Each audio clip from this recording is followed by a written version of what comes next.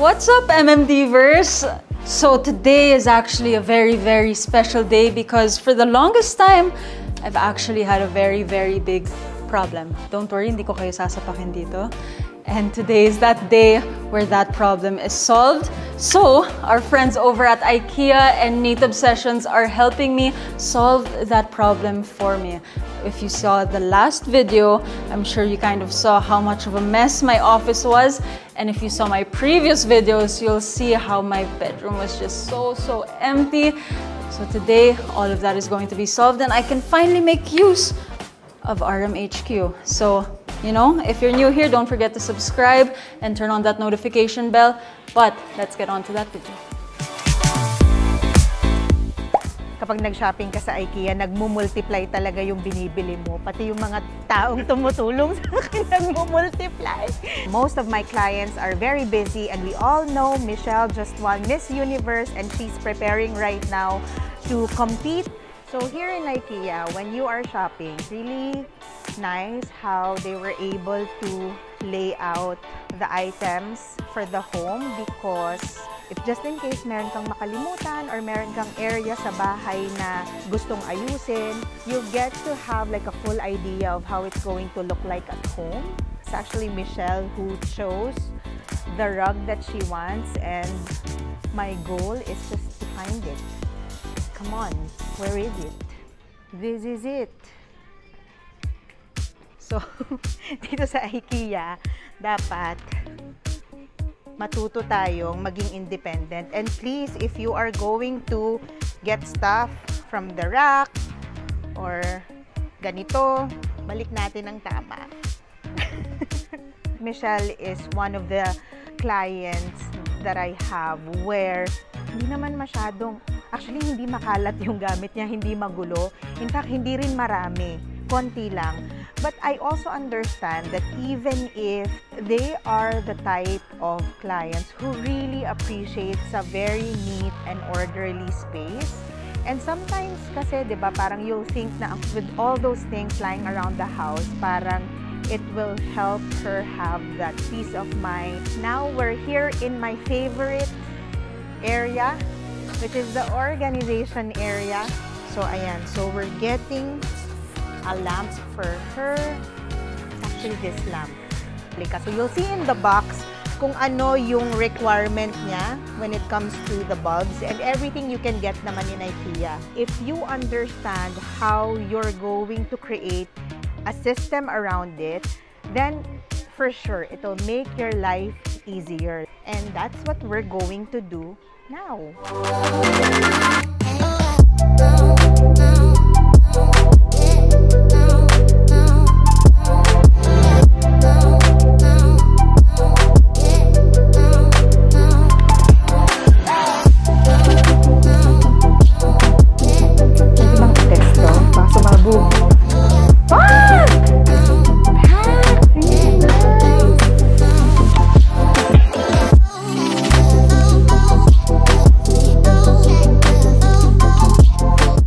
I really can't wait for Michelle to see what we did in her office. It's not much, but I hope with the little details that I explained to you, she also gets to, you know, get excited over it. So, yeah. Okay. I think it's time. Yes. Oh my gosh. Are you ready? I'm so excited. Okay. I whispered it on the camera. Okay, let's go. Wow. What? It's so different! Pakak! Ay. Oh my God, nagulat ako. May surprise din pa. Yeah, may surprise sa loob. Wow! So much changes, especially when you have like accent lights. Yes. No? And I think that's something that you're trying to achieve before because I see like parang little mood lighting everywhere. Yeah, it's just not executed properly or in the way that, you know, I would like it. You happy? This is what it feels like pala to be in one of those shows. Wow! Ang galing! Galing! Thank you so much! Oh my gosh, you're happy! I am. This is how I envisioned it to be. You know, sayang, if Rian was here, she would probably be like, oh my God, can I stay here also? Can that be my desk? That would be Rian's. That would be Rian's reaction. O, diba? Nag-organize din pala si Michelle. Ayun, Yes. no? Oh. Dry cabinet. Very important for your gadgets. I just got one. Don't follow me. Get it, kagad. Yeah, your golf bag is there. Okay, perfect. So, what is your favorite spot in your office now? I don't know. I don't know. So I am a tech geek. I'm such a creative. I would have to say this solved a huge problem for me. I have my gadgets here, so I like just seeing everything on display nicely and beautifully. We got that from IKEA, that cable box. Okay. So I already set up like an extension cord there. Oh, this is definitely my favorite corner in my office now. I love how you were able to make use of this also. I thought it would be an eyesore.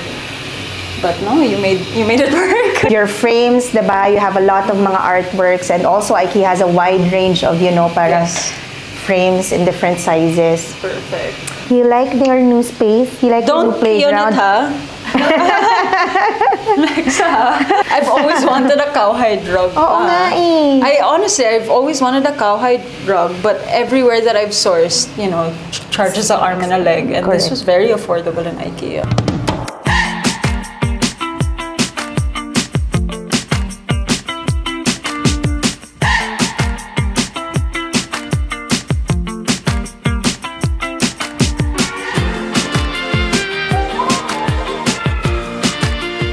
Okay guys, I hope you really enjoyed this whole process. I definitely did. But of course, I really wanted to thank Isa and of course Neat Obsessions for really just solving this massive problem for me. And of course, over at IKEA, our friends at IKEA have really been that one-stop shop for all of our storage solutions. So everything that you see here, all of the storage essentials really came from them. So maraming salamat to our friends over at IKEA. And I really just can't wait to make use of this space. I'm sure you guys can see that ang laki ng before and after. So again, thank you so much. You're welcome. You're welcome. Thank you so much, IKEA.